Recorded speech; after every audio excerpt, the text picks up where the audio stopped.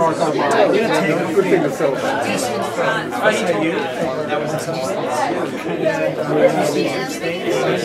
the kind of after that sometimes happens with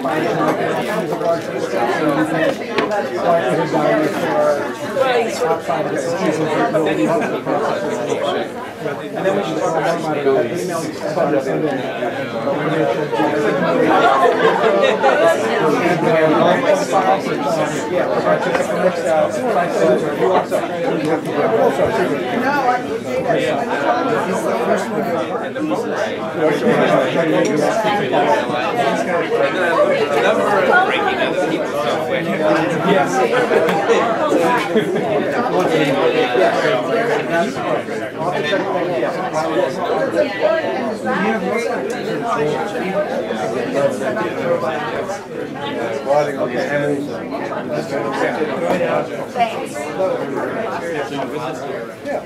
Oh, it was a very long process. Yeah. First, you could do. I mean, it was so.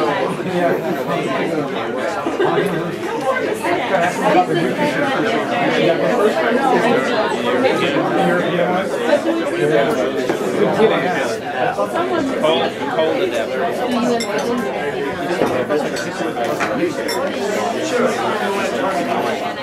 That may or may not be true, but it's a good piece of material. So you have to detect it by other means. And it's more equal than the title.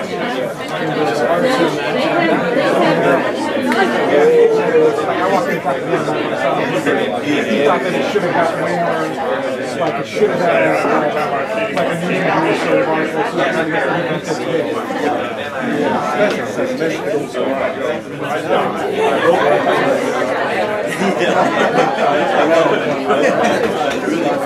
It's got one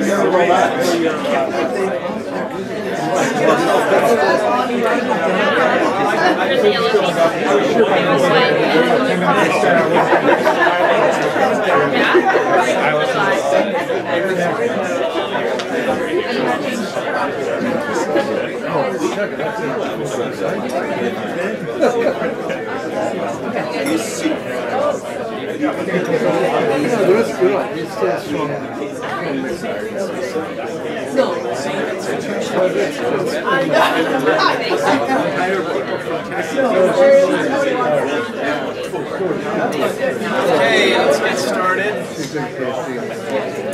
I've got a few seminar announcements before we get started. I guess the first announcement is our former director is visiting. Everybody knows. Oh, we got lots of former directors. The whole damn table. They never left.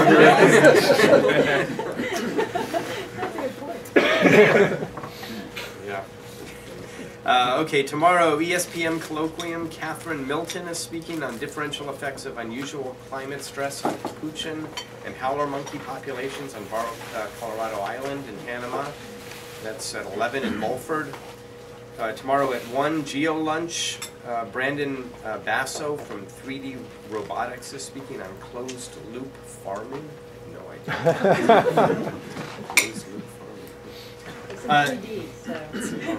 The IB seminar tomorrow at 4. Laurel Larson is speaking from sediment aggregates to patterned landscapes, complexity and emergence across scales and wetlands. That's tomorrow at 4. Friday at noon, the Wildlife Fisheries and Conservation Biology seminar. Sam Evans from Energy Biosciences is speaking.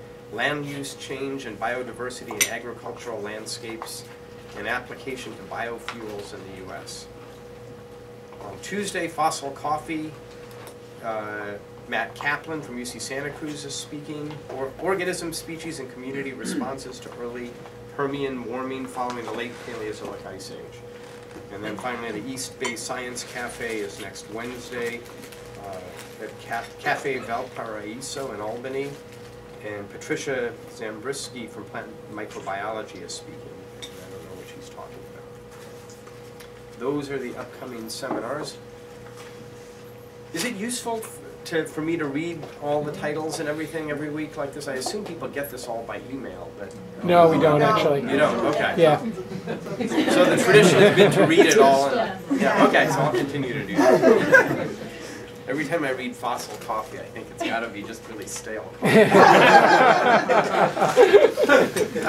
Are there any other announcements? Yeah. So MPC grad students, we've compiled a really exciting list of nominees for our student invited speaker. If you haven't voted yet, please do that. Only about 50% of the MPC grad students have voted. If you have voted, thank you. Encourage your lab mates and your office mates to vote. It is an exciting list. I've seen some of the speakers, so there are a few there that, you know, we'll look at the budget. Maybe we'll even pick the top 2 or something. Okay, any other announcements? Okay, Dave is going to introduce today's speaker. Before I introduce the speaker, I just want to draw to everybody's attention. I think most of you know that we lost our former curator of herpetology, Bob Stebbins, who died Monday morning at the age of 98 years and 6 months. He had a very good run. And while we mourn his loss, we really celebrate his extraordinary life. He joined the museum faculty in 1945. He was active professionally until last year, when he published his last book, although I understand there is still a manuscript of another book that might see the light of day. He was an active teacher. He was involved in education at the elementary and intermediate levels, as well as at the university level. He was a prolific writer of books, field guides especially, and very well known. His master work was the famous monograph on the ring species Encetina, which has been the source of ongoing research in the museum almost ever since, up till even the present time. And Bob was also a magnificent artist, not only of scientific illustration, but of portraits and landscapes. And the museum still has some of his landscapes on display. So he's really quite an extraordinary person. And above all, he was a conservationist who was very actively involved in conservation activities, particularly in the American West. And his special love was the Mojave Desert. And he was very influential in getting the national park established. He worked directly with Dianne Feinstein and then Senator Alan Cranston on that, and so he really was a significant person. And I know his passion was human population control, and he felt that everything that was wrong with the Earth stemmed from overpopulation, and so it would be wrong to say, to not recognize his passion in remembering him. So now I'd like to move to the introduction to Vance. Vance Vredenburg, a graduate student here at Berkeley. He was sponsored by me and by Mary Power. And when he finished his PhD work on mountain yellow-legged frogs, he thought that he'd resolved the problem of why frogs were declining in the Sierra Nevada. And he demonstrated conclusively the impact of fishes on frogs in the High Sierra. The fishes were introduced many years ago, but the cumulative effect was late in being felt. And he thought that he'd resolved this issue, and he had a great paper published in PNAS demonstrating this, and it was an effective demonstration of the fact that they were declining because of fish. But then, within the next 2 years, he began discovering more declines, and this is when he discovered that a second wave of disaster was hitting frogs in the Sierra Nevada. These were the once most common vertebrate in the Sierra Nevada. In Grinnell's time, it was the most common vertebrate in Sierra Nevada. And he documented that the chytrid fungus was up in the High Sierras and was wiping out. So that between 95 and 98% of all populations, all recorded populations had become extinct, down to the last of the last, and that's what he's been working on progressively in many ways. He did a postdoc with Craig and Sherry Briggs following that activity. He's been very effective in raising funds for his research, even as a graduate student. And then he was hired at San Francisco State University, where he is now an associate professor. And he's been very productive. And today he's going to tell us about the latest work that he's been doing on the decline of amphibians. Thank you, Dave. Thank you very much. If someone could put the lights down. So I'm going to walk you through a bunch of the research I've been doing recently, and I just want to start out by saying this is the coolest frog in the world, and I'll just fight anybody who wants to talk about it. But this photo was taken by Anand Verma, who was an undergraduate here in the MVC, and he's now working for National Geographic. So I just want to give you the big picture, of course, start with the big picture. Amphibians as a group are worse off than other vertebrates. It's been known for some time now. And of course, David Wake was one of the sort of pioneers in making the world understand that we really do have an unusual situation with our amphibians around the world. They've made it through mass extinction events. Here's a photo. I was there. I took it. They're depending on how many mass extinction events you want to call. If there have been, multiple, many of them, obviously. But amphibians seem to have done quite well. So many people at first started talking about amphibians as sort of the canary in the coal mine, the most sensitive group of vertebrates. And we argued in a not too recent paper, but a few years ago, we argued that actually they're actual survivors. And that there's something going on today where they're much worse shape today than they have been over millennia. So, and I like this. This is from the New York Times. You got to love the New York Times for making it really simple. Just look at this. Hopefully, if you aren't read colorblind out there, you can see that a large proportion of the amphibians that we know about are in trouble. And there are lots of different reasons for the declines. And as Dave suggested, I came face to face with one of those, which is the chytrid fungus, which I'll be talking about. And I can't really talk about amphibian declines without talking about the fact that there are multiple things causing declines, including, of course, habitat destruction. But just putting habitat aside and protecting it is not enough to save what's left of the amphibians. If you look globally at where amphibians have declined, if you look at the percentage, for example, of red-listed amphibian species in these color boxes in these different biomes around the world, you can see that some parts of the world are in really, really bad shape in terms of the amphibian fauna, especially Central America and in the Andean highlands, parts of Sri Lanka, Japan, even parts of Asia, and of course Australia, where a lot of the first declines were talked about. The poster child species, really, for amphibian declines is this one, Bufo peregrines. These were the last living individuals for the species in Costa Rica were seen in 1989.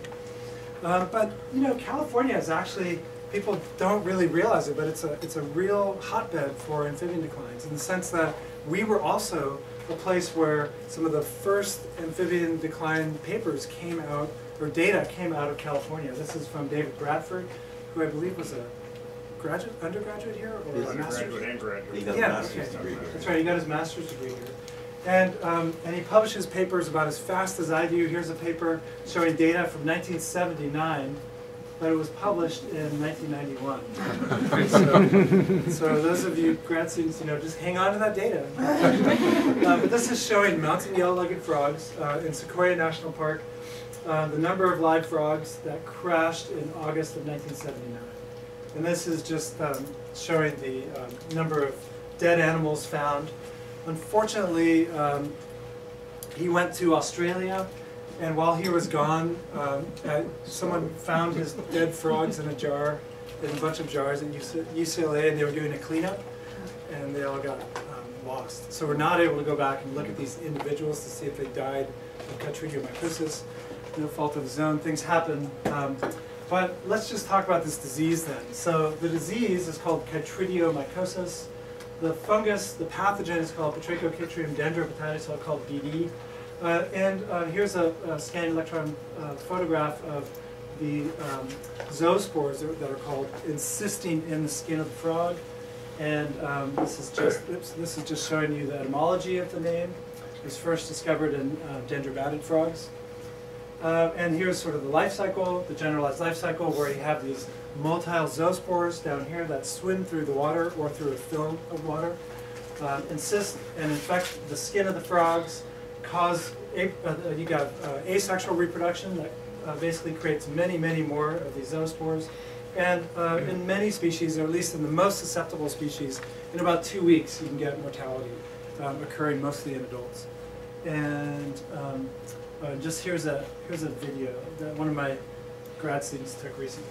And you can see all little zoospores swimming around. It's a pretty fantastic story that I never would have believed when I started graduate school. But here it is, proof positive that these are the little beasties that are swimming around and infecting our amphibians. This and another couple of videos like this are going to be on the floor of the California Academy of Sciences in one of their new biodiversity exhibits in the coming years. So we have a really great detection method that we use, which is a real-time quantitative PCR assay that allows us to swab frogs without harming them, and then we can go back and analyze the data and figure out, because it's microscopic, we can figure out how infected an animal is, and also estimate, for example, how many zoospores are being produced by that animal. So it kills, and this is sort of the last of the technical slides of how it works, in the sense that it kills frogs, we believe, by causing epidermal dysfunction.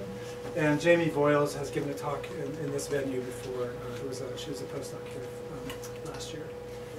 And we've shown that the lab papers that look at sort of how amphibians are killed by the fungus match actually with field data that we collected, a bunch of field data on frogs that were dying in the field, and showed that this sort of seems to hold across different species. So it causes complete dysfunction of the skin, and of course the skin is super important for amphibians.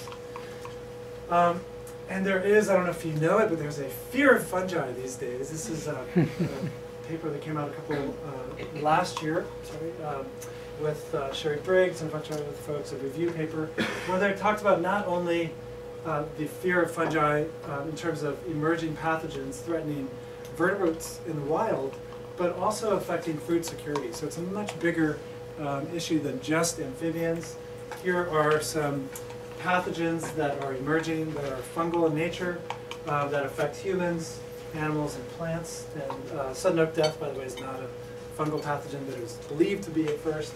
But you can see that there is a lot of interest now in understanding why suddenly we're seeing, for example, increases in valley fever in humans. It's very unusual. If you look at, for example, the number of pathogens that affect humans, almost all of them are either viral or bacterial. Very few of them are fungal, and yet we seem to be seeing, or at least especially in wildlife, we seem to be seeing an emergence in fungal pathogens that are affecting them. And this is a very recent and complicated map by Bat Conservation International showing the emergence from New York State and spread from 2006 through 2013, I believe, of the what was called white nose syndrome in bats, and it's an introduced fungal pathogen that's killing bats by the millions. So this is something where we're trying to, I'm sort of trying to get the point across that this fungal pathogen that I'll be talking about today is one that's affecting mostly amphibians, and we're lucky that it's mostly affecting amphibians, not these kinds, not mammals. But it's an opportunity really to understand what's going on in these systems and why is it so out of control in the sense of the effects that it's having. So I'm going to show you a series of slides that sort of gets through, how is BD working, how is it spreading. There have only been a few papers actually where people have actually been lucky enough or unlucky enough to catch the spread of the pathogen through wild populations of amphibians. And one of the studies was in the Sierra Nevada, California, and I've shown many of you these slides before, so I'm going to go through that relatively rapidly.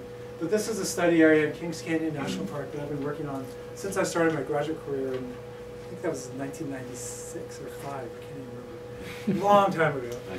1995, goodness gracious. So showed that you remove the fish out of these lakes that weren't there originally, the frogs come back, and then suddenly this pathogen showed up in 2004. And I'll be showing you data, just briefly showing you what happens when the pathogen spread through this system here, and gave me these kinds of results. So this is what that basin looks like, all these green lakes. These are all draining to the north. Green lakes have frogs in them. Yellow lakes have frogs that get infected. Black lakes are showing the extirpation of those frog populations. So this is 2004, 2005, and it spread strangely all the way across the basin. 2006, 2007, 2008. So by 2008, it took actually 4 years to spread just a couple of kilometers across this basin, which is really unusual, really interesting and unusual in the sense that it also spread upstream. So it's an aquatic fungal pathogen, but it's not spreading downstream in the water. So it's actually spreading, we think, through contact, in this case, at this scale, from amphibians spreading into other amphibians. This is the what happened to the yellow-legged frogs here, mountain yellow-legged frogs. But what I'm not showing you is work that another one of my graduate students did on Pseudacorus flagella, which are the Pacific tree frogs, or chorus frogs, that live in the same place, are affected by BD, but not as negatively, and their numbers have actually increased since their competitors have been wiped out. So a lot of information on this slide, but what I want to get across is that if you go to the Sierra Nevada and you look at our different species of mountain yellow-legged frogs and populations, there's 2 different species, and you look at the populations that were left as of these are the populations that were left as of 1996. As Dave said, there's been a 98 to 99% decline since then. But you can find populations, very small ones, and very few of them, for example, in Yosemite National Park, that are infected with the chytrid fungus and are no longer declining. And then you have sort of the persistent or the endemic phase of the host pathogen dynamics. And then down here we have a situation, 6 lake basins around here. We've been showing this situation where we have the epidemic version of that, which is basically the fungus showing up where it wasn't before and causing these mass die-offs. And of course, what we're interested in understanding is, how do we get from here to here? How do we predict which populations are going to survive and why? And of course, the host microbiome is one of the things I want to talk about. And this that was in the Sierra Nevada. But if you start looking globally, there's really, not a huge amount of predictions that we can make based on, for example, relationships among species. Some are not susceptible. Very closely related ones are highly susceptible. We have some animals like the American bullfrog, Rana catepiana, that's a carrier, and other animals like this one from Australia that die super quickly. So what's going on? How are we getting these differences? Well, one of the things that this paper from the Sierra Nevada helped us understand is that we were able to show that there seemed to be a mortality threshold, where if you look at these different population trajectories, each one of these lines is one of those populations of frogs that got infected. And at day 0 is when the population started declining. So they get infected sometimes 300 days before they start declining. But they don't start declining until their infection intensities, as measured from our quantitative PCR, get really, really high. Okay, so here's, and if you go to some of those populations in the northern Sierra Nevada, where they're not declining, their infection intensities look kind of like this, where lots of animals are infected, but they stay well below the mortality threshold. So of course the big question is why do we get these spikes in some and not in others? And we've done trials in the lab, and we've shown that even for salamanders, there are some species that when they get infected, they die when they get at or near this mortality threshold. So this is really important because it gives us some measure of what we want to do in science, of course, which is prediction. We want to be able to predict when can we say something about it. So this has been shown by several different authors out there. They named it a funny name, but we won't talk about that. So let's move on to okay, now we got some prediction. But one thing I haven't mentioned is, okay, so the declines, the major declines in amphibians happen mostly in the 1980s. the fungal pathogen that I've been talking about wasn't described until 1999 by science. Okay, so there's a big issue here of mismatch. Okay, so there's been all these declines. I happen to catch it in the Sierra Nevada, but most of these places where amphibians declined, it was long after we knew what was going on with it. We even knew about the fungus at all. Okay, so now we know about the fungus.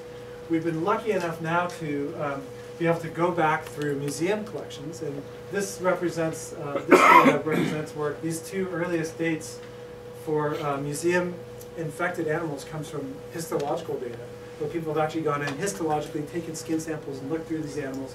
And the oldest right now infected animal in the world is one from South Africa, an African clawed frog, one of the clawed frogs that doesn't die with the infection.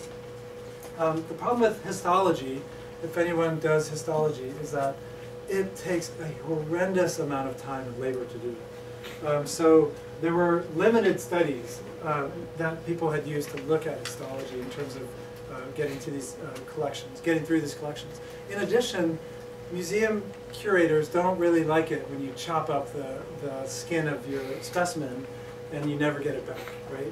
So we were able to, my graduate student, Tina Cheng, was able to figure out a way to use our qPCR assay, but on museum specimens. And it worked relatively well, about 80% of the time, 80 to 90% of the time it was really effective at that. And so what I'm going to try to do is get at these two questions with this technique, which is going through literally thousands of museum specimens from different parts of the globe and talk about trying to figure out when did BD get here and what does it actually mean? Did we get emergence in different places, or has it been there the whole time? California is the first place I'll talk about. But before I go too far, you know, where did it come from? How did it emerge? There's different ideas about how you know, the pathogen could have been spread to different parts of the world. One, of course, is that the pathogen got spread into new places by being on some of these species that don't die, that are carriers of the disease. And one of them is Xenopus laevis, a amphibian species that's been used in science labs since the days of Darwin. There's actually a colonial, a British colonial story that led to Xenopus laevis being used in labs in Great Britain for for over a century now. And they were brought from South Africa. They're relatively easy to keep alive in the lab. They're used for lots of different types of biological studies, comparative work, early comparative work, and they're still used today. There's someone down the hall from me who uses Xenopus to look at cell growth and other things. The Harlan lab here had Xenopus all over the place. But one thing that happened in the 1940s, beginning in the 1930s, is that hospitals started using this species to test for human pregnancies. So you could inject some urine from a person, from a woman, into a frog. They have the same hormones we do. If the person is infected. It's too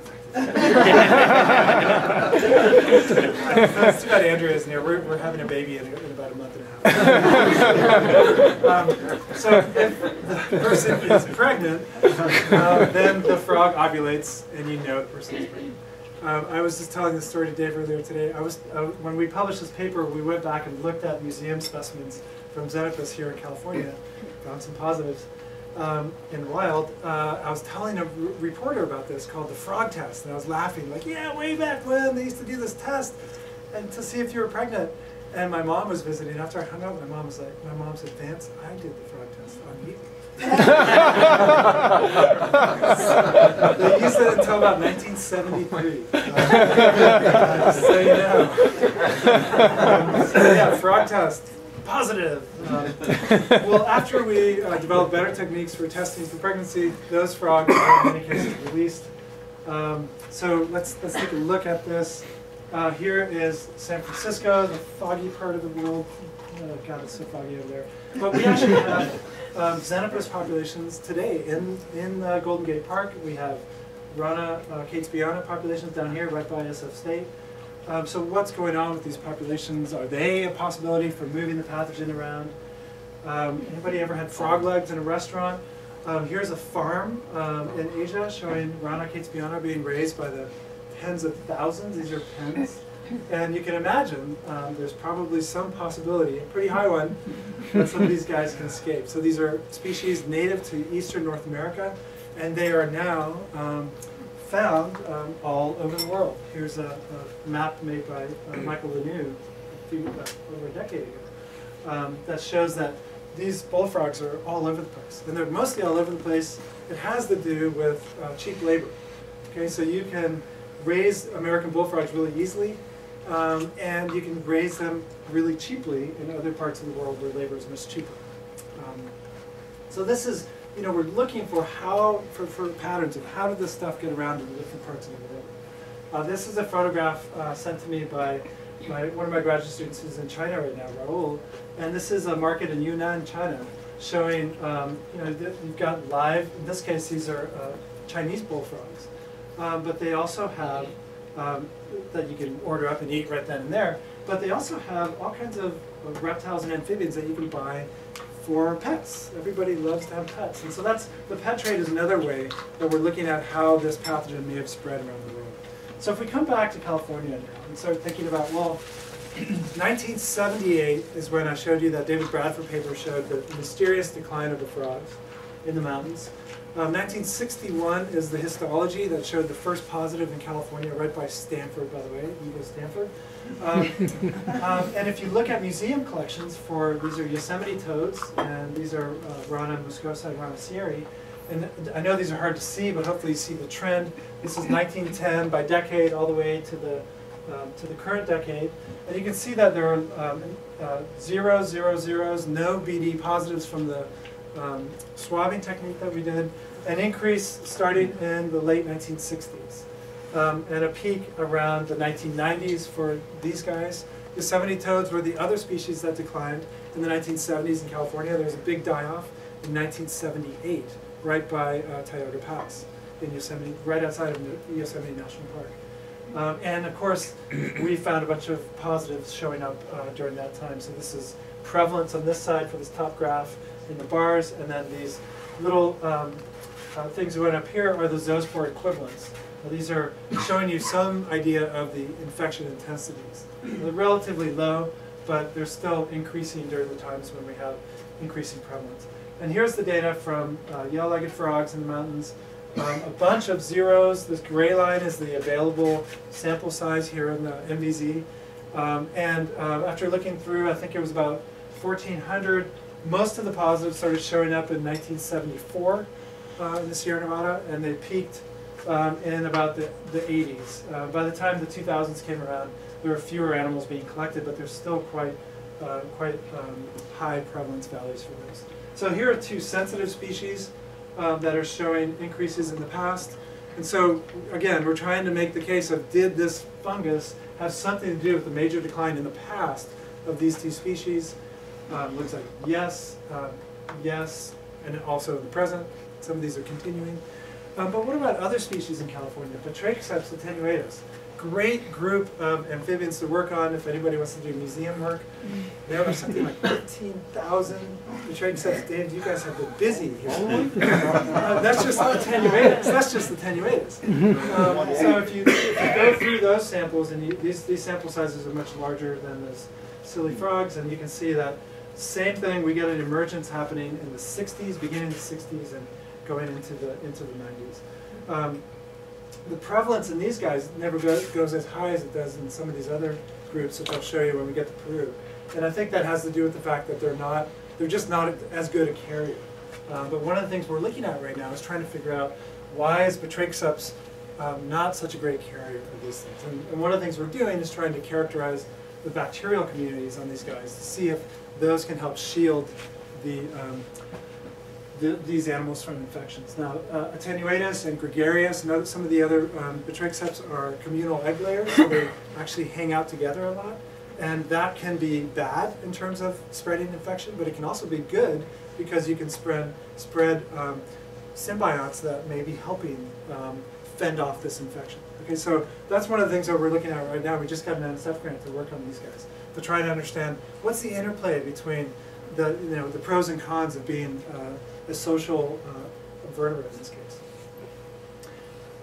If we start piecing together what's happened throughout Central America and South America in terms of these declines. Remember, BD wasn't described until after these declines happened.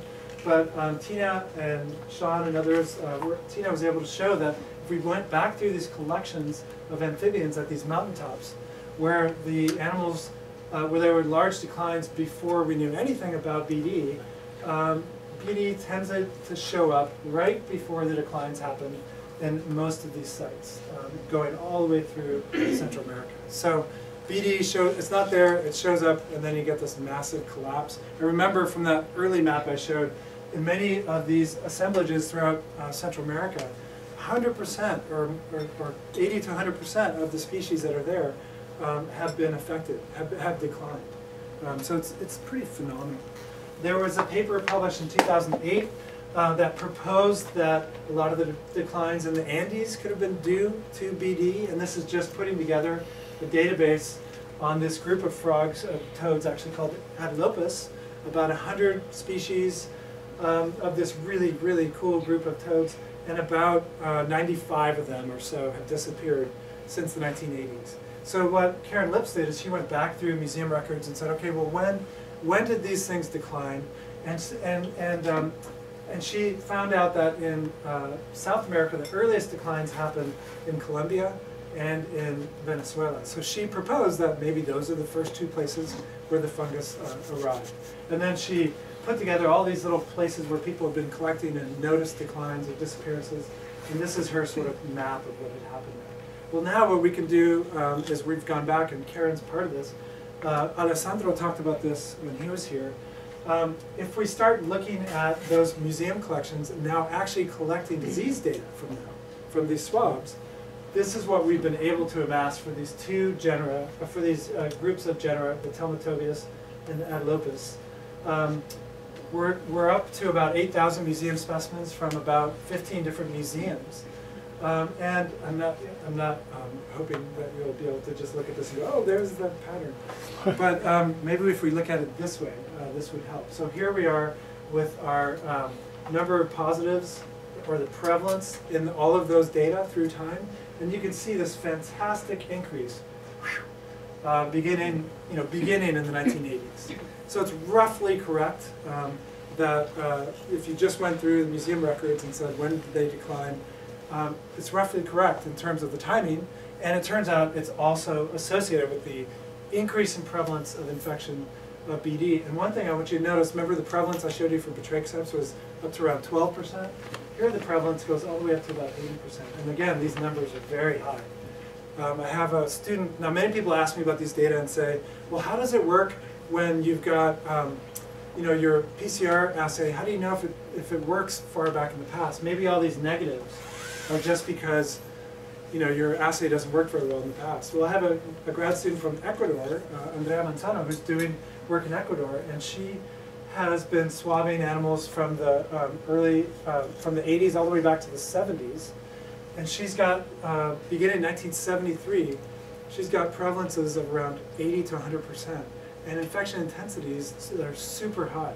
So beginning in the mid-1970s, researchers in Colombia were collecting these amphibians that were highly infected, and sure enough, stopped finding them soon after that. So we know that at least back to the 1970s that our assay worked very well. We also have some animals that we were able to do histology on, showed positives on histology going all the way back to about 1970. And those guys, when they were positive from histology, 85% of them were positive on PCR. So, we can't really test too well far back in the past because there aren't very many positives, even from histology. Those 1934 specimens, we do get positives on them, but there's so few that we can't really do statistics to say, yes, this thing works. I also want you to notice there are a couple times where we get positives, sometimes well before these outbreaks happen. And those are really interesting things that we can talk about. So another thing we've been doing in terms of trying to understand this fungus is, which species are actually susceptible? And we can do susceptibility trials in the lab where we actually infect animals and see what happens to them under just really basic conditions. And we found some really interesting patterns. And this is the Huayquecho Biological Station in Peru. Now, in Peru, the outbreak happened in the, about over the last decade. By 2009, most of the frogs that were declining had already disappeared, or mostly disappeared. And so we were working in sort of a post-decline landscape. And we wanted to know, okay, in that post-decline landscape, can we relax in terms of conservation? Even though most of the animals are infected out there, can we relax? So what we did is we did these susceptibility trials on a number of different species, including a surviving but still highly affected Telmatobius, one of the ones that's very susceptible to declines. And then a suite of species that were available to us at this site from around 500 meters up to 4,000 meters. We bought the Telmatobius from the Telmatobius lady.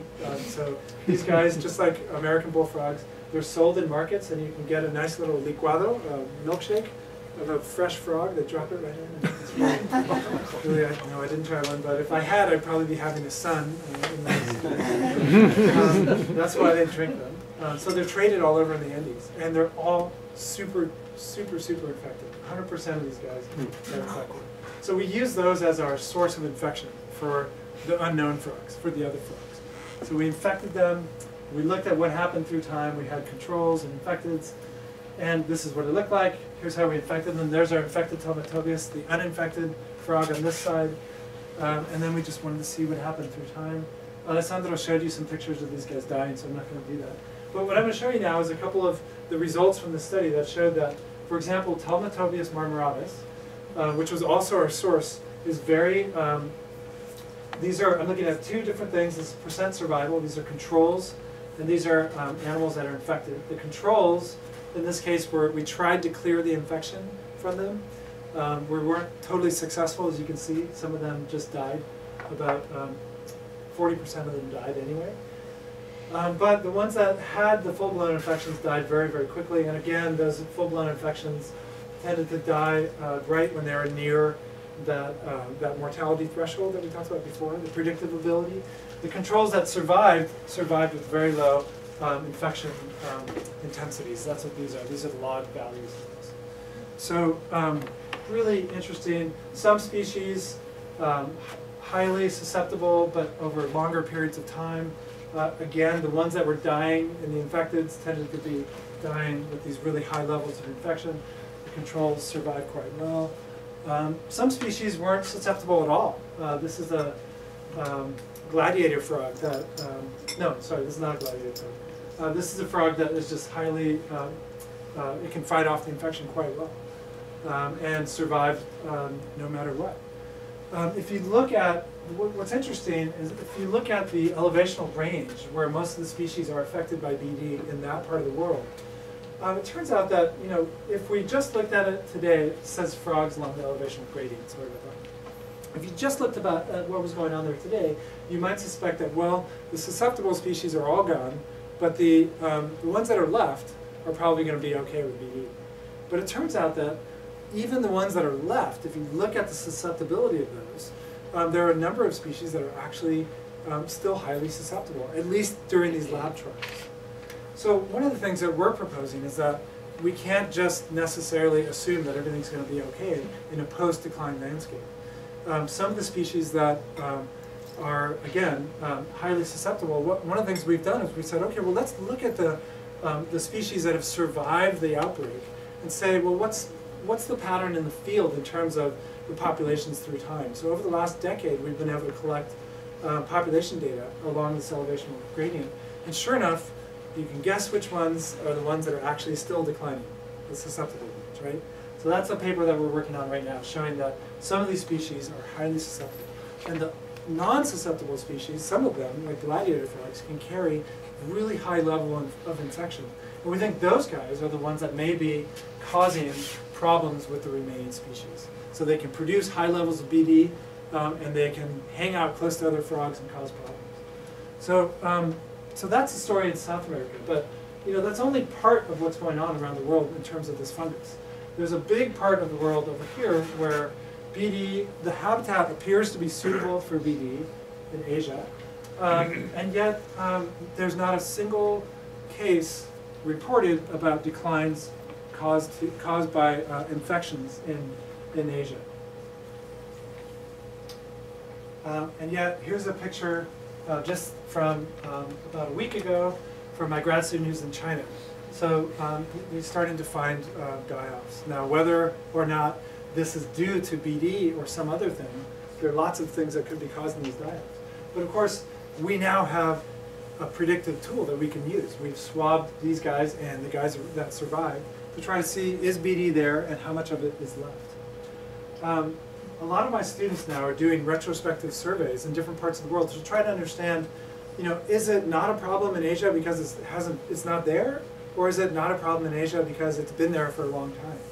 And Gabi, who's now working in Jamie's lab, basically worked off of these papers that came out of Japan early on, where they found the first outbreak in Asia was reported in 2006. Now, outbreak isn't really a good word to use here because these were animals in captivity. Okay, so it wasn't in the wild, they were in captivity. But nevertheless, they found BD in some giant salamanders in Japan. And that led to some studies, in particular, a following study that basically said, look, we need to figure out what's going on with BD in Asia. And what one of the papers suggested was that maybe BD emerged in Japan because they found a couple of old positives in Japan. My student then went through museum collections from the 1890s to the 1990s. Many of them were from here in the MDZ.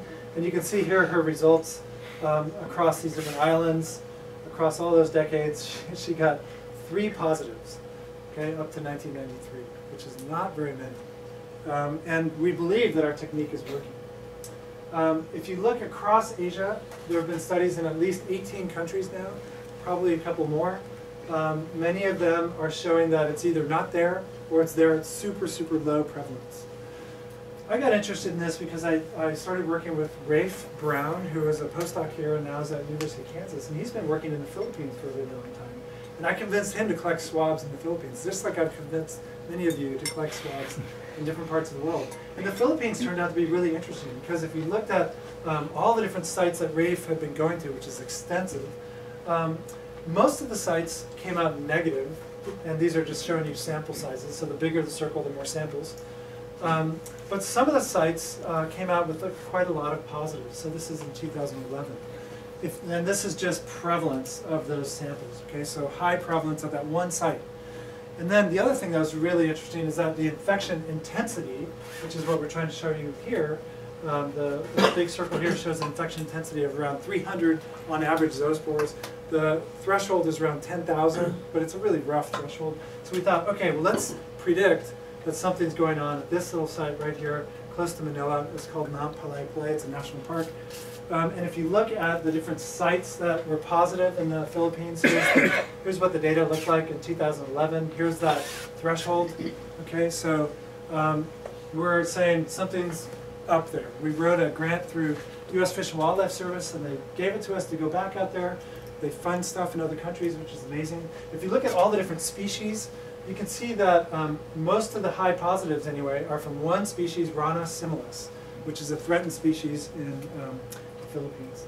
This is the data from 2012.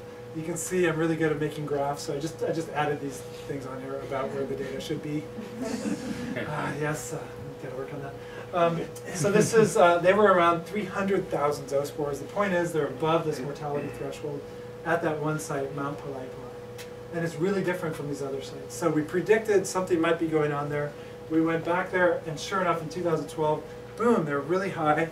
And of course, most of the high were from one species, Rana similis, the same one we'd identified as being a problem in the past. And if you talk to the Philippine herpetologists that have been working in these areas for a long time, Mount Palaypalay happens to be a place where they take a lot of biologists to go check out because they've been going there for a long time. It's really easy to get to, and there's lots of different species of frogs there. So we believe this is our first outbreak in Asia. We did some very simple comparisons of these really high intensity swabs and found that it looked like the BD strain that we found in that site matched genetically the BD strain that we have here in California. And so what did we do next? There's not much population data, but it turns out we went back this summer, can't find Rana similis there, talked to a bunch of biologists, they're like, oh yeah, they've been declining there for years. What about the other species? Well, no, they're fine. They're still around. So what did we do? We did a susceptibility trial this summer in the same place, and the data are still being analyzed, but of the 8 species that we tried working on, Rana similis was the only one where all the animals died within about 4 weeks. So in the Philippines, we rented a place and did susceptibility trials right there where we exposed animals to BD and looked at what happened.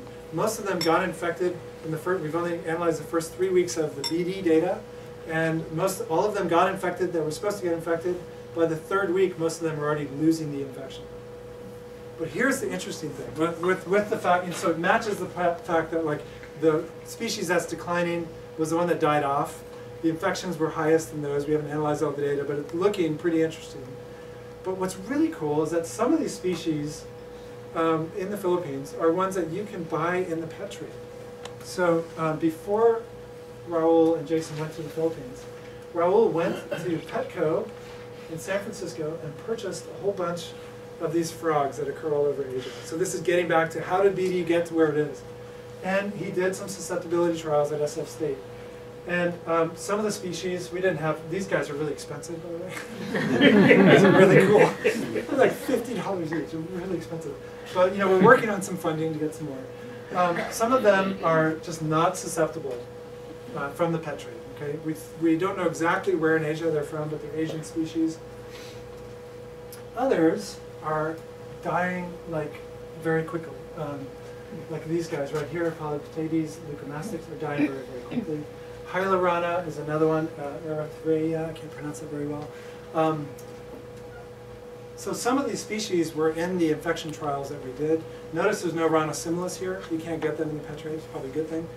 And if you look at Hylarana Erythrea, sorry, these are survivals of animals through time with sample sizes. If you look at the data for these guys, all of these guys, but I'm going to show you one example. I'm just beating it over the head here at this point, but you can see that if you look at the infection intensities of each individual frog through time, the ones that died, the 5 that died, were ones that are crossing this red line up here. These other guys that survived are down here. Some of them are getting pretty close. There's the survival through time. So it looks like prediction is working. It's actually meaning something. We went back and did a retrospective study of the Philippines, 1,200 samples, all negatives until 1996 was the first positive readout there. So we think we have a new, an emergence of this BD in the Philippines. Now, my title was something to do with the microbiome. I haven't really talked about that. But of course, the big question is, why is that species that's dying when you buy it in the pet trade, dying here in the lab, not dying when we infect them in the field? When we infect them in a lab in the Philippines. Okay, we collect them in the field, bring them in, infect them. They're not dying in the Philippines. So one idea is that the microbiome on the frog itself may be protected. So, and that of course is looking at this interaction between the host amphibian, its symbionts that are providing some sort of protection against this pathogen, and that interaction, that 3-way interaction between these different types of species. There's a growing body of evidence showing that the microbiome on the amphibian may be really important in the outcome of this infection. And so what my lab is doing now is we're starting to use next-gen sequencing techniques to try to characterize, first of all, what are the bacterial assemblages, and we're finding that there are thousands, I'm sure you're not surprised, but thousands of different species of bacteria on these, and that it tends to be from species to species to species, you get differences, but within species, you get a lot of generalities. You get the same microbiome, generally speaking. Now, we're still working on this because computationally, it takes a lot of work to do. But my hypothesis is that those animals that are not dying in the Philippines, but are dying in the pet trade, are dying, we're getting that difference because they have differences in their microbiomes. If you bring frogs into the lab or the pet trade and you keep them around for a long time, most of the bacteria that live on them naturally die off. And so that's our next sort of step, is to try to figure out how are these things involved in the survival of these guys through time. Now, I'm not going to, I'd shown this to the Department of Integrated Biology here last year, where I showed that the skin microbes are actually important in preventing the decline of at least one species, the susceptible species here in California, Rana sierra and Rana muscosa. And that if you add some beneficial bacteria that you can grow, you can get differential outcome. You can get survival of a susceptible species, even after you infect them with the fungus. Okay, so it looks like it is a possibility of what we can do to try to change things, outcomes in the wild. And this is a place in Kings Canyon National Park where we actually, changed or tried to mess with the biome, the microbiome of these frogs. We added some of the good bacteria to see what would happen with them in the future. And we did it right as a disease outbreak was occurring. And we're able to show that animals that got the good bacteria had a higher survival rate. And that's what these data show. These are animals down here that did not get the good bacteria. These are animals that did get the good bacteria. They got highly infected. They didn't actually cross that lethal zone around 10,000 or 10 to the 4.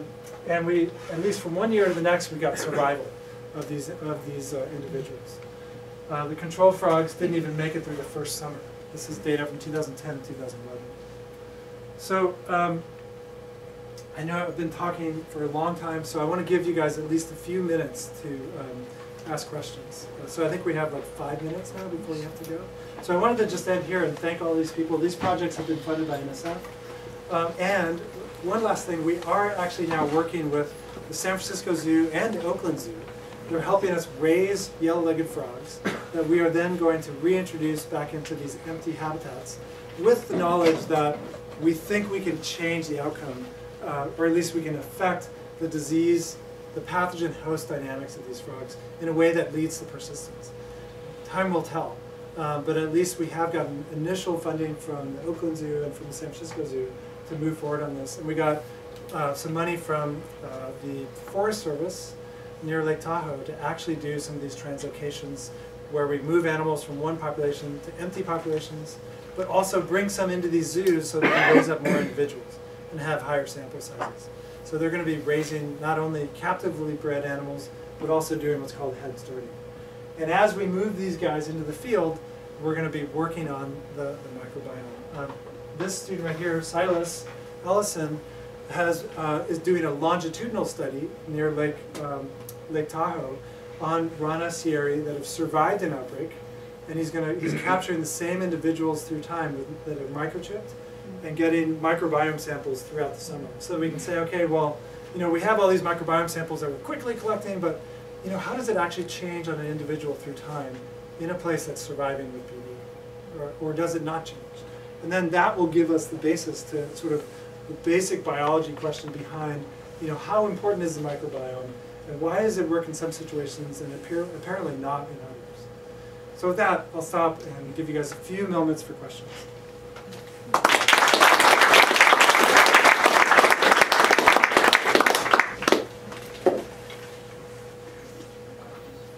Yes? What possible unintended consequences might there be to introducing an apparently beneficial bacterium into an environment that doesn't have that bacterium now? So that's a really good bioethical question, and so far I've totally avoided that by when we altered the bacterial populations on those frogs, we actually cultured it from that population. So even the populations that are highly susceptible, where BD hasn't arrived yet, a few of the individuals have the right kind of bacteria. But, and it's like we cultured it off of 40 frogs and we got one culture to work. So, but then if you go to a place like Yosemite, where the frogs are in the endemic state with the pathogen, about 80% of the frogs were able to culture bacteria from about that kind of bacteria from about 80% of the frogs. So it goes from less than 10% to about 80%.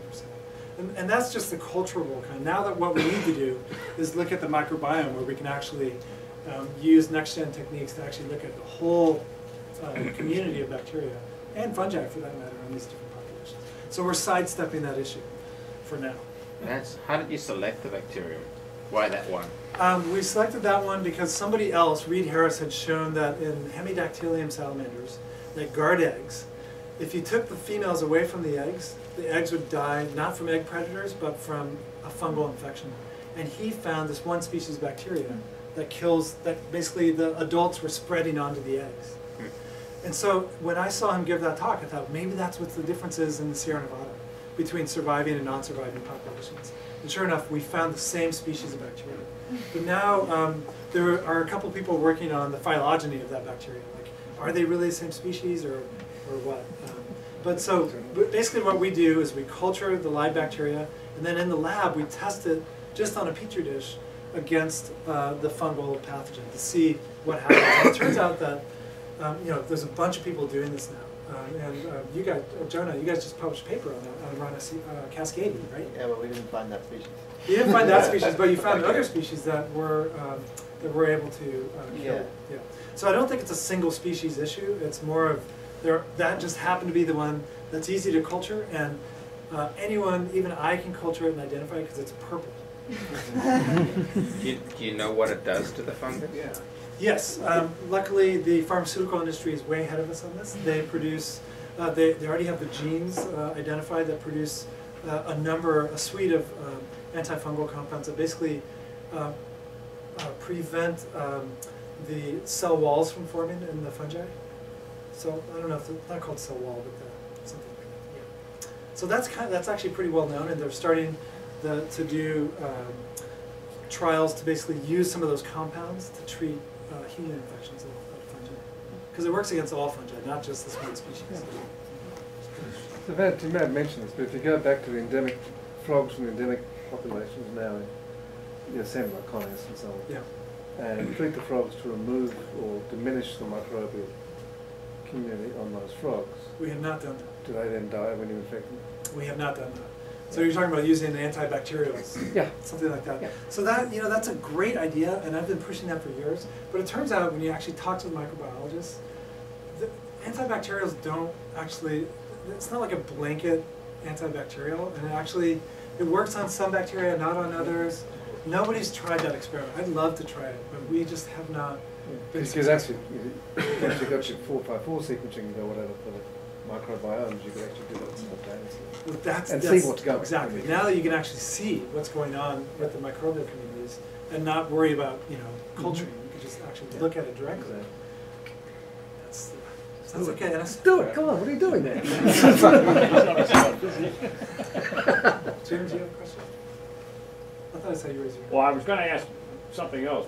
There was an article in our News and Views in Science or Nature in the last couple of weeks about a new chytrid that's on the article in PNAS. Salamanders in Europe that's now spreading and so forth. So I mean, how many chytrids are there out there, and are there other? I mean, is your assay just picking up one? Are there are only two that are known, but I mean, only two that are known. Yeah, so this is a different species of Batrachochytrium, BS.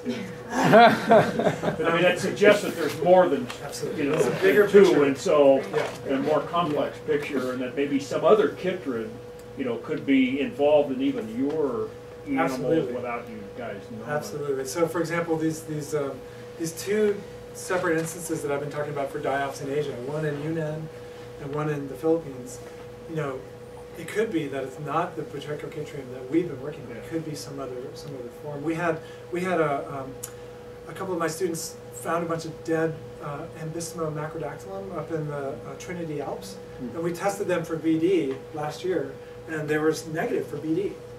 Yeah. And at the time, the BS paper hadn't come out in PNAS, so I totally agree with you. There's probably a much more complex picture, but right now, because we're in this sort of crisis mode, my lab, what we've been doing is just, we've got something that works, let's check everything we can, including retrospectively in these different parts of the world, to see if based on just that one assay, do we get a picture that makes sense?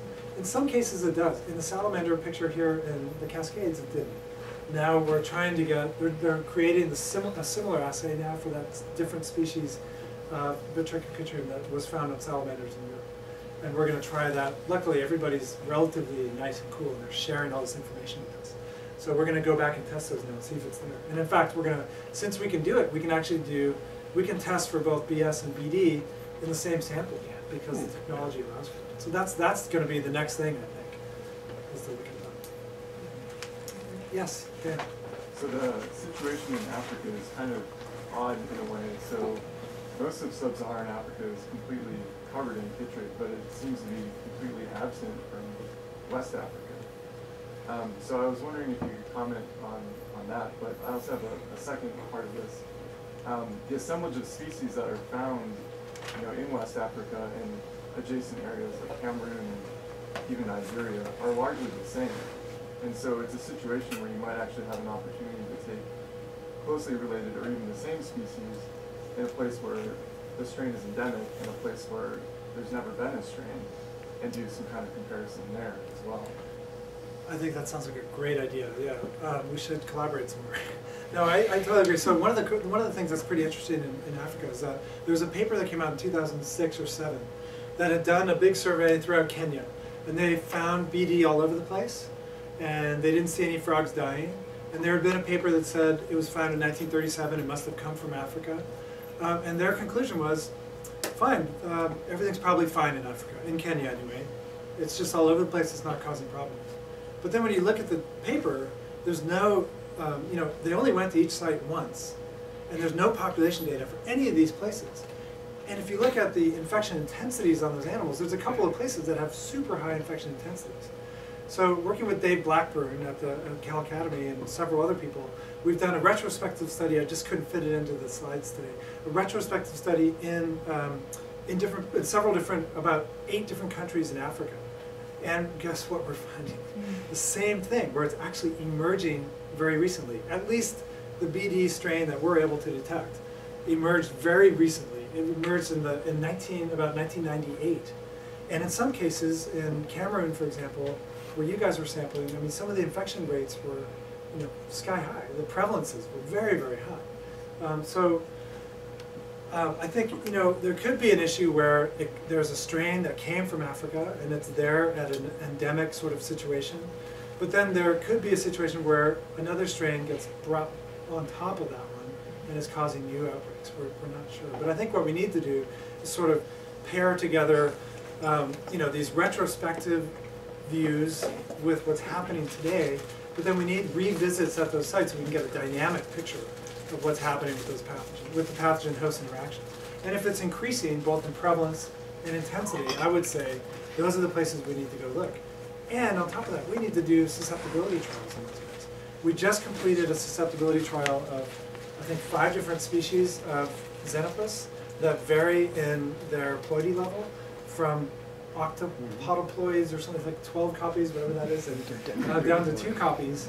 And it's really interesting. Anything that has Xenopus laevis style stuff in it, or very close to that, gets infected and nothing happens. But if you look at like Xenopus tropicalis, for example, they die very, very quickly. And they also have, I believe, lower ploidy levels. They have a different strain of BD? No. So we infected them with a known strain. And we found across the Xenopus groups of species that we got, I should have looked at those notes earlier, but we found a really big difference in susceptibility just across those guys.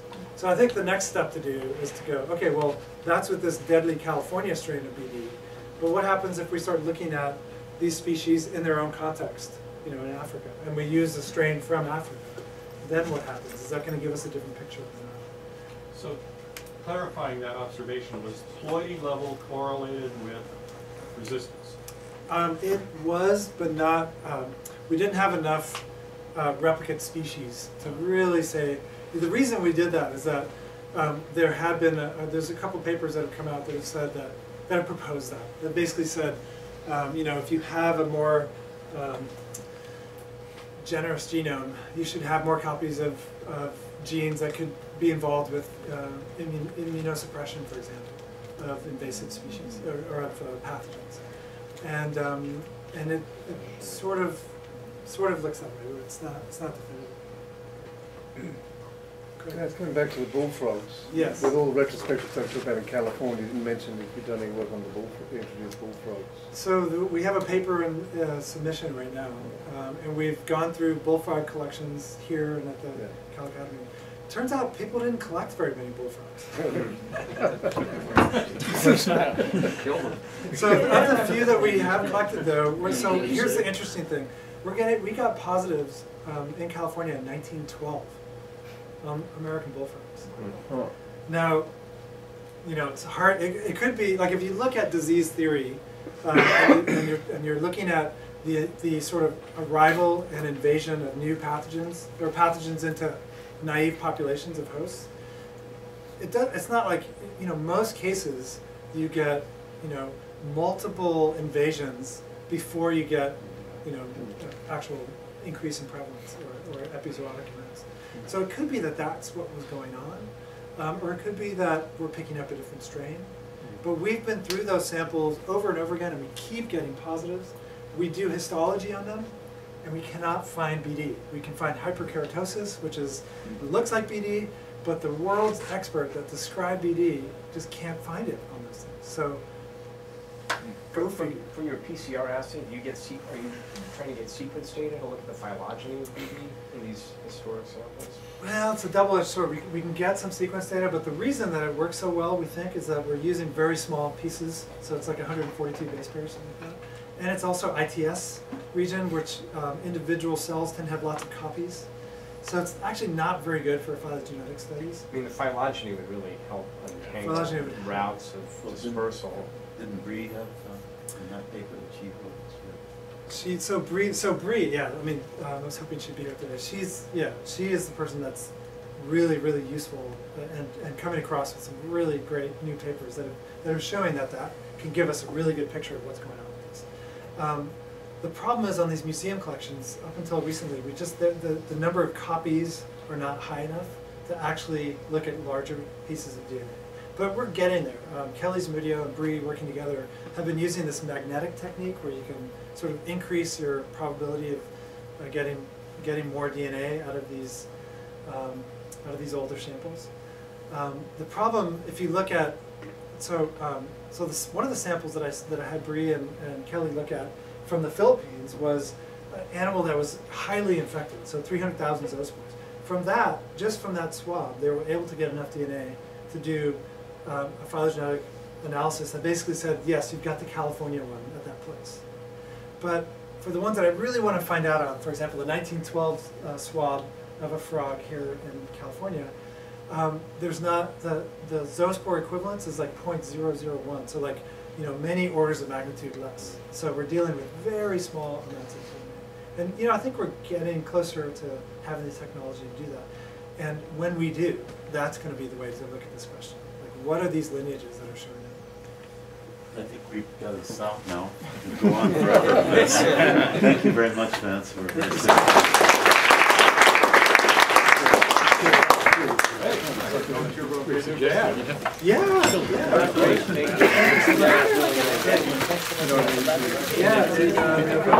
Oh yeah, no. The questions can be knocked them down. Yeah, so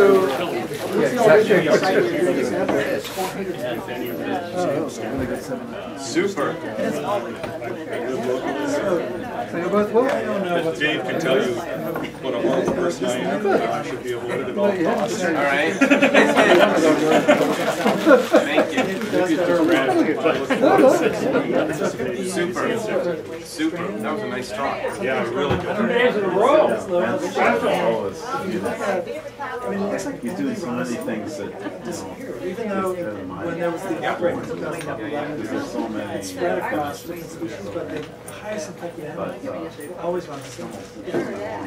It sucks that it's a low elevation site, because my thinking is that Sybilus is not a high elevation risk species, obviously. You're sampling at 400 meters, and so if it was a high elevation site, then Oh yeah, well I was thinking of that and from the top of the mountains. It turns out they've been, so it took us almost a month to get 15 Yeah. Oh, extremely So difficult. they used From to that be- site or from No, others? we couldn't get it. Oh, yeah. Well, I had that. that with All these other Yeah, I sites. have Oh, I yeah. It's And we extremely go there common and in try- Arizona. Basically, everybody gets it if you're there long So- enough. Who was helping you find it? Fortunately, we get the less virile, Yeah. virulent version. So like Yeah. Antang? But now there are Antang, there are yes, new and his son. there are some new fungus. Okay. New fungus. That means that there are no wrong Exactly. Yeah, Exactly. for real. If you haven't read He's it, the best book. collector I've ever seen. David Clemaine did a book on zoonosis, And I think there's emerging And Tank the Terminator. They close He's that. And he's a really good Especially writer. the trees. I mean, we've had like so much running. I can say He doesn't usually, well, you know, maybe he does now. Yeah, I mean, like usually, he Monsters also of God. uses slingshots and things. So, you know, when I was there, it was 30 days for me, so I used the blowgun, but they often use slingshots for He things. talks about Yeah, no, emerging he used to work. zoonoses. Yeah. I don't know if he ever picked up blowguns. He'd be awesome at it, but. Yeah. He was pretty good Oh at my that. god, yeah, well. Good to meet you. Good to meet you too. Exactly. We'll see now. A lot of people. Yeah. But I still, I know. I don't know what's going on in Asia, and I don't understand why did they spend so How are much you? time? Good. That was fun, huh? But that, so what I'm trying to do. So you've already screened all my pseudoaceae samples, like that Ted Townsend was. Yeah. Yeah, and I They were all don't know. negatives? I think I can get them for you. I've got it. Oh, if I can get online. That's why he says Yeah. it's I'd be just curious to know if any of them are positive. I think I remember there being something like what you see with these other things, like a few here and there. There's a few here and there that are really low positive. So Yeah. what There I used think's to be going on is that we have multiple on-staff strains that is a histologist complex. at And in a few places, most every place. we have these virulent strains that come in.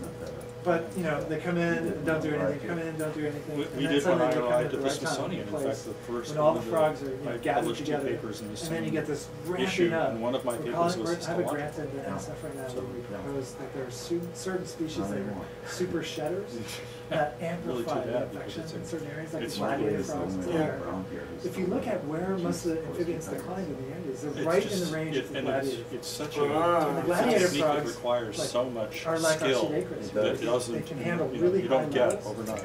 And they can still die, but they're really common, and they're all infected. Wow. So Like scientific. That's an that's interesting our, idea. that's our plan. Have you ever thought about swabbing humans? I have, and I have swabbed humans. I mean, do you think it's possible that, like, for some of these things, it does take multiple introductions, and then Yeah. occasionally they stick, and then you have your problem, and then you've got these herpetologists just going around dragging this stuff with them Yeah, I on think their it should- shoes or on other It's more things. likely but we though don't- that I mean- it's Kate's Piano or something like But that. the thing that really puzzles me is, these are wimpy zoospores. I mean, They are, it takes a Yeah, lot. they- to So really did, think did about Rafe it. tell you I don't about bullfrog farming around Manila? Yeah. Because I remember when that was just being. It was See, huge, that's USAID more, funded. that's the more, And then you I have don't think it's 100,000, herpetologists. you know. And that's what I think. And in No, fact, but it Mount could be Polyplay, kids, right, the valley You know, right below it going was from one of lake the to biggest lake bullfrog. or Yeah. campers, Really? or, you know, I mean, it's Well, the that frequency. seems right? no, I mean, there's no resting was in- stage. it was in the No resting 1990s stage with for the Tommy zoospores, Fitz. no. Yep. Yeah, because 1990s, it was mid-90s when I was there, when those things were just getting started, and it was like the But what government about the allowed cyst them to do phase? it, There's and gotta Rafe be and I were some- like, There's no- what are they nobody's thinking? ever found You know, it's like, you know that it's going to be released frogs, and we were Well, thinking that about it not can't from a be chytrid the- standpoint, just from an can't be invasive very many species people standpoint. like cyst But phase. instead, it seems like there's a chytrid outcome potentially associated with I it. think so. Do you know what the source of the bullfrogs was for those? Because if they're from California, that'd be pretty. That'd be pretty cool, yeah. But I think, you know, that's what we need to do, is we need to start piecing together what we can from, you know. Did you swab any museum bullfrogs collections. from any of the frog farms? Guess what? They're gone. Well, my student did, but they're in the Philippines, like Yeah. in that area, they're not there anymore. Like they don't have farms anymore in the Philippines. There's bullfrogs. I don't know why. But some got swabbed. And the ones that were in the field are gone. And so all the swabs that I have from farms are from Taiwan and China. Oh, not from Philippines. Not from- So that whatever their operation was, it didn't work. Right, it failed. So is it true that no one's ever found an insistent phase of the BD? No, that's correct. That is correct. It's proposed because other chytrids will do that. But we don't know it, you know? Huh, so, And that's a big deal. I think that's a big deal now. It is. It means that, like, if it has to be transported on a live frog to get Right, there, right, that's right. meaningful, right? If it's not gonna, if you put it on a shoe and it's gone in an hour, But, then yeah. it's not And gonna I mean, happen. you put it on your skin and it dies within like 10 seconds. But People it have has been, experiments. it has been picked up on lizard skin, for example, in Costa Rica, and so on. That doesn't mean it's Infected. infected, you know? So Yeah. PCR is so so powerful. But there is, there is that PNAS story of the crustaceans that were infected. And Right. in fact, if you look in these streams in the Philippines, there are tons of crustaceans. So, Yeah. but it doesn't occur externally in the crustaceans, it occurs in their gut. So that there must be people working on that now. Like, there must be people seeing if they get Well, transmission. I don't know. and Jason stuff. Rohrer was working on it for a while, but I'm not sure where he's doing any more now. I mean, what we need to do is have a coordinated international effort to basically do the same types of experiments, like susceptibility experiments, in different parts of the world. But I talked to NSF about it, and there's only one way to do that, and that's with these macro system grants. Yeah. And they're impossible to get. I mean, you have Yeah, to they're be. just- I mean, you have to be a Cernervo to get them. And that's like he's got one to do. I think if Barry can get one, you can. You think so? Yeah. Oh, I think so too. Yeah. Because it's, I mean, that's the only way to do it. Because you can get like RCN grants, but they're not research collaborative networks. But they don't fund research. they No, just I know, but I think you could get it because you make a case that the chytrid is a model for infectious disease ecology, especially fungi. And they keep you underemphasized that there are a huge number of human fungus now. Why not And go to the NIH some instead of newly the NIH? discovered, That's and, true. and Yeah. and some of them are really potent, and they cannot be cured. They can't be cured. You have to essentially kill the patient to get rid of the fungus. It's, well, they're sexual diploids. They're much harder to get rid, to deal with than. That's true. And they evolve very slowly, so they're not going to evolve. They're not going to evolve to become benign organisms. If it's a model for a human system, maybe there's an analogous program in the NIH that would fund this. I've shopped around. It looks pretty. Have you tried hitting up You can't get NIH money for this. I've talked to NIH people. That's unbelievable. Yeah. What No, about? They're like, I was man, basically told, like, bunch of frogs, who cares? They basically said it's not a human disease. Go to NSF. And NSF. I mean, we got two, 5-year NSF grants through the Ecology of Infectious Disease panel. We got 2 of them to study BD, and we did. We published a bunch of papers, and it's really great. But the program officer basically told me, don't even try. See, that's the trouble with them. Because they want to go on to the next new Always thing. wants new things. They will not. They don't want to follow NSF will this. specifically not do ongoing, continuing projects. And he drew a graph for me of how discovery works in science. This is Sam Shiner. Yeah. And he basically said, look, BD was here for a long time in this growing part of discovery. Now it's asymptoted out. We're not interested in funding it.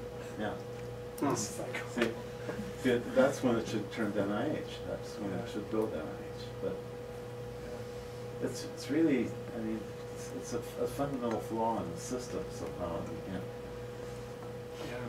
Have you tried hitting up any big pharmaceutical firms? Canadian system is much better. we just got a grant from the Disney Corporation. But what about some of the big pharmaceutical companies? Wait, how do you do that? Disney cares, but NIH does as well. Well, they care because they can patent. How do we turn this thing off? Do you know? Detect something that works, they can patent it and make big bucks. Yeah. Like these huge international firms, So this like power Bayer button, or when whatever. you hit it, Roche, what's the Well, one? you know, first if time, you have you'll come up contacts, with that, and then if you hit it again. I just thought Yeah, no, I don't know, but I just think that, industry, if they can make money. Thanks very much, Vance. Thank you so much. Yeah, if that's they- awesome. If they can make $1 billion, maybe they'll the give way to you do this is to several start a million. Disney No, that great film talk on as this. usual. I mean, animated. Thanks a lot. I think these. Oh my! So Chuck, I'm so sorry. I Oh, don't didn't worry get your about emails. What were they about? Well, because of your talks and everything, I've been thinking about what could be done in the way of publishing a book on this thing. I remember talking to you about this like 9 months ago or something. Let's sit instead of stand. Yeah, that sounds good. So the idea that well, let me tell you a little bit what my new job is. Okay. Are you still with UC Press? No. Oh, okay. I'm now with CRC Press at Taylor and Francis. Taylor and Francis own CRC, and they also own Garland Science. And Garland Science is the one people who do molecular biology of the cell, the big Alpert's textbook. Yeah, yeah. So we're the research arm of Taylor and Francis Book Publishing. Okay. So I've been brought on board to do evolutionary biology, cell, molecular, and developmental biology. Okay, and included in that list of areas is microbiology. And it occurs to me that a good synthetic work bringing together all of the bits and pieces that deal with chytrid fungus concerns, Yeah. ecology, evolution, microbiology, epidemiology, you know, you could put together a fairly obvious, I would think, and important outline for a book that could deal with the subject. And it could either be edited or authored. You've got a lot of the work, the basic work that would need to go into the book. Yeah.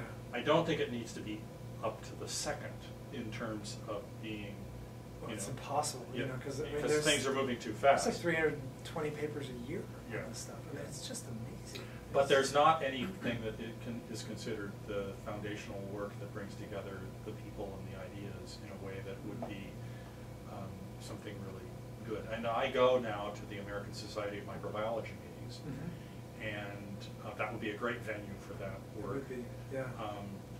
And I'd like for you to consider whether or not it's something you could think about doing. Give you plenty of time to do it. You know, we let you be free to organize it in any way you would like. And there's no cost to you associated with, you don't have to come up with a subsidy or anything like that. The only thing I would sort of make sure you understand is that this is intended to be a research publication, intended for other researchers and you know, graduate students and you know, NGO people. It's not intended to be for the general audience or for a. Well, that'd make it easier to write, actually. Yeah, no. Because I mean, yeah, the general audience. Yeah. I mean, you've got to be a different kind of writer to know. Well, but the result of that, of keeping that in mind, is that it's not going to be a cheap book. You know, it's going to be a book that people are going to have to spend money to buy, but it will be a book that hopefully will be worth the money. And so do you have, what's like an example book? Just like, I'm just, you know, I'm trying to think of, you know, examples for this type of book that I can think of, you know, that fit in this research realm. well, you know, a book that I've always thought of as a great book that had a huge impact. It's a herpetological subject area, but it's also relatively research oriented. Is Mike Ryan's Tungara Frog book. Oh, okay. Sole author. Yeah. But if that's not the way you want to go, I can completely understand that. But the thing that I liked about that book is it took